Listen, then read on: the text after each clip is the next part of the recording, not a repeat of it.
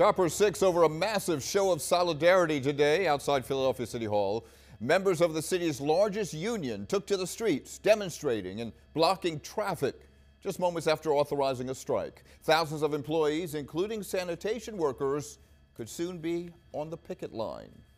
It is Wednesday night, and the big story on Action News is at least 9,000 city employees with local union District 33 ready to walk off the job. They've been working without a contract since July. Action News reporter Brianna Smith live on the Ben Franklin Parkway tonight with the latest. Brianna.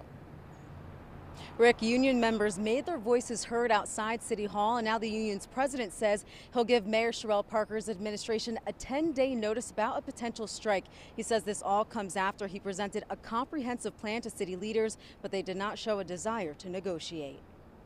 Give us a fair contract, what we rightfully deserve. About 1,000 members of the American Federation of State, County, and Municipal Employees District Council 33 stood in solidarity outside of Philadelphia City Hall Wednesday evening. The city's largest union, which represents about 9,000 blue-collar employees from the sanitation to health to water departments, among others, voted to authorize a strike. Nobody wants to go on strike. Nobody.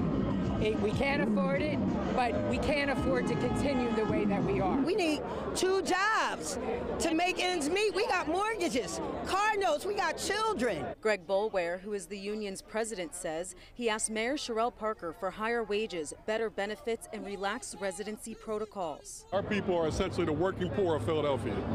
We don't make a livable wage to be able to survive, thrive, and live in this city. Boulware says Parker proposed a 1-year contract extension and a $50 increase per paycheck without addressing their needs. However, he felt the support from Councilmember Nina Ahmed, who says she and other colleagues signed a letter which will go to Parker on Thursday. She knows it's coming. A spokesperson for Parker's administration said in a statement, quote, "We remain confident in what we've negotiated throughout this year with every other union representing our municipal workers, and we believe we will be able to find an amicable resolution with District Council 33's leadership and membership." We are essential employees. Show us some love there, Parker. And the union's president says after he gives that 10-day notice, he'll determine his next steps, but he hopes both sides can reach an agreement so the union can avoid a strike altogether. Live along the Benjamin Franklin Parkway, Brianna Smith, Channel 6 Action News. Rick? All right, Brianna, thank you.